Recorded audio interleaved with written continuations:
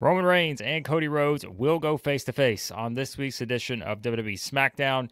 Comes off the heels of Cody issuing a pretty strong response to The Rock on Raw. The Rock has kept poking and poking and poking. He's made things personal now between him and Cody Rhodes on the road to WrestleMania 40. We know we're getting the tag team match, The Rock and Roman Reigns against Cody Rhodes and Seth Rollins. That will lead into night two with the main event being Cody Rhodes challenging Reigns for the title in either a clean match, normal, one-on-one, or it will be Bloodline rules, which I've given you all the reasons in other videos as to why I think it is a sure thing to be Bloodline rules and why, in fact, maybe The Rock has to pin Cody Rhodes. But everything we just talked about has really been a lot about The Rock and Cody Rhodes and not about Roman Reigns. And that's why The Rock has now left Roman Reigns no choice but to do something very important the next time he steps in the ring, which will be on this week's edition of SmackDown on Friday. And when you look at this picture right here, this is the photo of a man who is not amused. Roman Reigns is not amused in this photo, and we've talked about it, right? You see all of the kind of little hints they've dropped along the way. If you're just seeing the channel here for the first time, I've done numerous videos now looking at all the little tiny hints and clues that they've dropped along the way in these other segments involving The Rock, Roman Reigns, and the Bloodline, and Cody Rhodes as well. Go back, check those out. You'll have a better idea of where we stand right now and why what Roman Reigns is about to do next is very, very important. Quite possibly one of the biggest things, most important things maybe, that Roman Reigns has done yet in a WWE ring. Again, look at this man. He's not amused. He's not exactly thrilled about what is going on right now. This is, I thought, the perfect screenshot of seeing maybe how does Roman Reigns think about this entire situation that has played out since the WrestleMania 40 kickoff event in Las Vegas, which that's been forever ago now, it feels like. I think this image perfectly sort of encapsulates it. It's Roman looking like someone who, and remember, this was back whenever Roman asked The Rock to acknowledge him as his tribal chief. And of course, The Rock agreed, said, "I acknowledge you, my tribal chief," all this other stuff. So this has been weeks ago, right? But I still think this is the image that perfectly captures where things stand for Roman Reigns. He is someone, again, I keep looking at this thing. I'm like, this is Roman. Like, this is where he's at right now.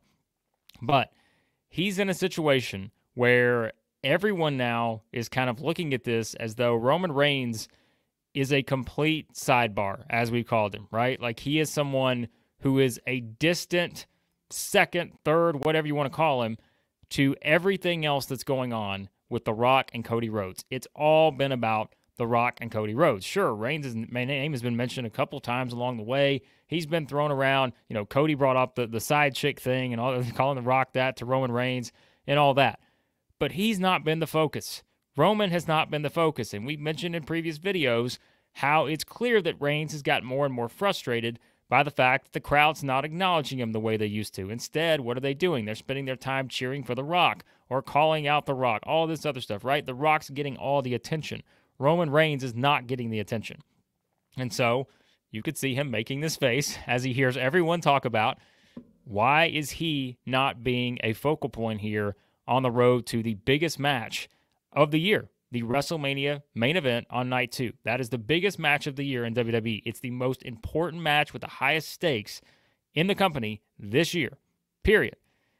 But yet, he just feels like The Rock's cousin, right? And I pointed out in the previous video, when The Rock cut his promo in Memphis, he called Roman Reigns my cousin. He didn't say my tribal chief, he said my cousin. And that was one of many times that I think we've seen Roman being set up as the guy who is just there.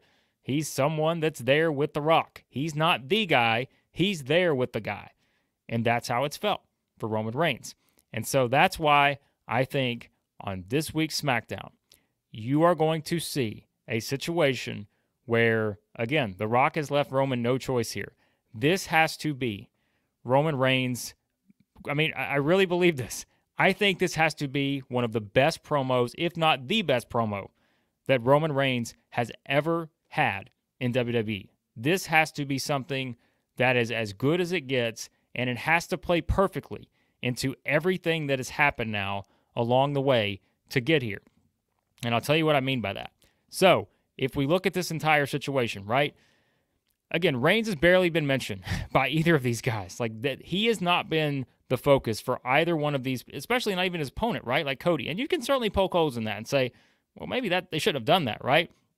Maybe WWE should have had way more focus on Cody and Reigns to this point, but they still have time. We're still a couple weeks away from WrestleMania, and we know this has all been put in motion over the past little bit. You don't have to just blatantly point it out every single week that Cody's going to face Reigns. We know that. And we know these two don't like each other because the history's there going back to last year's WrestleMania. But the fact that Reigns has not been mentioned, now you are putting a leader of a pack, right? Like Roman is the leader of the bloodline. He's the tribal chief. He's the head of the table. And even though he knows that seemingly we've seen his responses, he feels threatened, right? Like there's a threat potentially from The Rock. Roman's not dumb. He knows that. He knows the threat's there because we pointed out the little things that make you understand that Reigns sees that. But this is now his time. And I think SmackDown on Friday has to be the spot where you see Roman Reigns reassert his dominance as the leader of the pack. And, that's psychological stuff, right? All those kind of things, right? Like everybody kind of points out when you study all that kind of stuff, that's what it comes down to. If you have, an animal that is the leader of this pack, he has to kind of put himself as the dominant one, right? The alpha male in the whole entire equation. Roman Reigns has to do that because who's not going to be there on Friday? The Rock's not going to be there. At least we don't think he is because that was the agreement, is that no member of the Bloodline will be in sight except for Paul Heyman. So it will be Roman Reigns, Paul Heyman, and Cody Rhodes. That's what we think. Now, could there be some shenanigans where the Bloodline tries to outsmart Cody, and all of a sudden, here comes Jimmy, here comes Solo, there's no one there to help Cody? Or could The Rock show up, and all of a sudden we realize, wait a second, maybe The Rock's not actually a member of the Bloodline, and there's different ways you can go. I don't think that's going to happen. But the thing is, this is going to be Roman's time to shine because there is not going to be, the focus on The Rock. Although I will tell you, here's what I do think is going to happen. I do think you're going to get chants for The Rock, right? There's no doubt that the crowd will play into this. You will have people chanting for The Rock, even though he's not there. And that is, again, I think, going to bring out that frustration in Roman Reigns. It's going to bring out Roman in a setting where now, even when The Rock's not there, the crowd doesn't want to acknowledge Roman Reigns. They just want to talk about The Rock. And so he's overshadowing everything. Even when he's not in the same ring, in the same building, he's still overshadowing Roman Reigns in what is a huge match for Roman Reigns, trying to keep his championship, trying to keep the streak going, all of this other stuff at WrestleMania. So this, again, has been put in motion by The Rock. He has forced Roman Reigns to have to essentially deliver a promo here or whatever he decides to do inside of this ring on SmackDown. This has to be one of the biggest parts of the story, and I don't think there's any question about it. They cannot fumble this because this is a setting where you are putting everything now on Roman Reigns to be the tribal chief, to be the leader of the pack, like I said, to sort of reassert himself as the biggest part of this entire equation. It can't be The Rock. It can't be Cody. It has to be Roman Reigns. He's the man with the title. He's the man with the championship. The champion is top bill, right? Like he's the top billing on the marquee. It's the champion. And so Cody is going to push his buttons. We have no question about that. I think that should be Cody's focus. If we want to look at it from Cody's standpoint, he has to push at all those insecurities of Roman Reigns. Everything we've talked about. Reigns giving the hug to The Rock after he acknowledged him. That sigh of relief that we saw from Roman Reigns. That had to feed his ego. He needed that from The Rock. He needed to at least exhale a little bit to feel like, okay, I'm still the tribal chief. The Rock is acknowledging me. Essentially, I've made it, right? Like, I've made it. I'm the tribal chief now. Even The Rock's acknowledging me. But as things have gone on since then, we've seen this again become more and more about The Rock, become more and more about The Rock and Cody Rhodes, and not about Roman Reigns. And how is the crowd going to respond when Reigns asks to acknowledge him? You're either going to get Rocky chants or they're not going to acknowledge him the way they used to.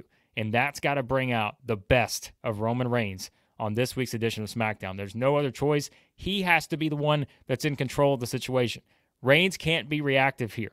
He has to be the one that is essentially, again, he's setting the tone here. He has to set the tone for everything to come from now until WrestleMania 40. It can't be about The Rock doing it every single time. It can't be about Cody doing it every single time. He's the champion. He's the head of the table. He's the tribal chief. He is the person who all of this is centered around, right? At least he should be. He hasn't been, but he should be that guy that everything is focused on, because he's the guy who has the most important prize that anybody would want and anybody should want based on what he has done with that championship over the past whatever year, how many years now, right? So Reigns has to be in control of everything. And I think this is also a situation, because he does have to be in control of everything here, could that lead to the eventual downfall now, to where Reigns is so frustrated, he's so aggravated with the way all of this has gone, and Cody starts pushing his buttons? Do we again start to see that paranoia set in from Roman Reigns? And do we start to see some of that come out starting this week? We've already seen a little bit, but does it take it up a notch this week now that you have Cody in there, who's going to say things that, while Reigns may not want to believe it's true, he probably inside knows that it's true. When Cody starts saying some things about The Rock and the dynamic between the two, and would it surprise me at all to see Cody basically refer to Roman Reigns as The Rock's cousin and not as The Rock's tribal chief, and those kind of things. I think there's a lot you can do with these promos, and that is something I will say, if you look at this, WWE has done a good job of, like, again, pushing the right type of themes in these promos and having the responses and all of that. So I think they're going to deliver something really special here on SmackDown. And again, I think they have to, because these are the two guys you're building for the biggest match of the entire weekend. Sure, the tag team match is huge on night one, but the night two main event is everything. That's what everything is building towards. So you have to deliver something really special here, and that's why I think this has put Roman Reigns in a spot. The Rock taking control of every situation, being, kind of the big brother, as we've said, to Roman Reigns' little brother.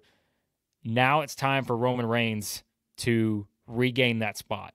And while The Rock won't be there, this is where Reigns has to shine. He has to be the guy again. He has to have that aura about him, whereas really over the past month or so, it's not been there as much as it has been before, because the aura has been about The Rock, right? He's the guy, the Hollywood star, all this other stuff, coming back to save the day, to, put himself, well, he wouldn't put himself into the bloodline. Roman invited him into the bloodline, but that, again, has also feeded the frustration. But The Rock is looking like the person who's the biggest part of the bloodline. So now it's time for Reigns to make a big decision here. Is he going to sit back and let everyone else control this thing the way that they have for weeks now? Or does Roman Reigns reassert himself as the leader of the pack, as the alpha male of WWE? Because I think that's exactly what he has to do. And unfortunately for Reigns, the person that put him in this position was his own cousin, The Rock, because of everything that has led to this point. And I think we are going to get one of the most must-see face-to-faces, promos, all of that on SmackDown, because I think they know, WWE has to know, that this could be the one that sends this story into another direction. And I think all the combustible elements are there, with Cody pushing Roman's buttons, with Roman knowing that he has to, again, kind of put himself at the forefront, and there's no Rock to steal the spotlight, at least not directly. Indirectly, he could via the fans, but there's a lot at stake here, and there's a lot at stake, maybe more than anybody, for Roman Reigns, the tribal chief. So there are my thoughts on what I think is next with Roman Reigns as he gets ready to deliver what I think could be the promo of his life on SmackDown on Friday. Let me know what you think, guys. What does Roman need to say? What does Roman need to do in this face-to-face with Cody Rhodes? And how will he address the situation that is just kind of hanging over him right now with The Rock and all of that? How does Roman Reigns respond? We will find out. Let me know your thoughts in the comments. Always enjoy the feedback. Lots of great discussion. We love this storyline. I'm not saying every little part of it's been great, but there are so many things that it's so fun to kind of read into everything that's going on here and try to guess what's happening next. They keep you off guard, and I think it's going to be a lot of fun to see how this plays out on the road to WrestleMania 40. So appreciate you guys watching as always. Hit that subscribe button. New channel here. just love talking professional wrestling. I really love talking the storyline, as you guys know. We'll have a lot more stuff here on the channel in terms of addressing a lot of other things going on in the world of wrestling, but we have just been locked in to this segment and this storyline involving the Bloodline, The Rock, and Cody Rhodes on the road to WrestleMania 40. So let me know your thoughts. What's next? Does Roman Reigns have to do it? Has The Rock forced him to reassert himself as the true leader of the Bloodline?